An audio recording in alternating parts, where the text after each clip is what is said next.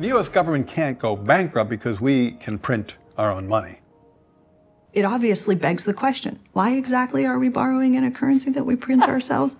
I'm waiting for someone to stand up and say, why do we borrow our own currency in the first place?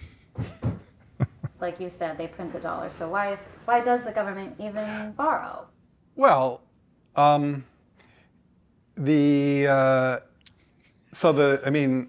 again, some of this stuff gets, some of the language that some of the language and concepts are just confusing. I mean, the government definitely prints money, and it definitely lends that money, which is why the government definitely prints money, and then it lends that money by selling bonds.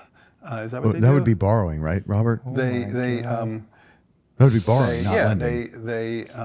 They sell bonds. Yeah, they sell bonds, right? Because they sell bonds and people buy the bonds and lend them the money. Yeah, so a lot of times, at least to my ear with MMT, the language and the concepts can be kind of unnecessarily confusing, but there is no question that the government prints money and then it uses that money to,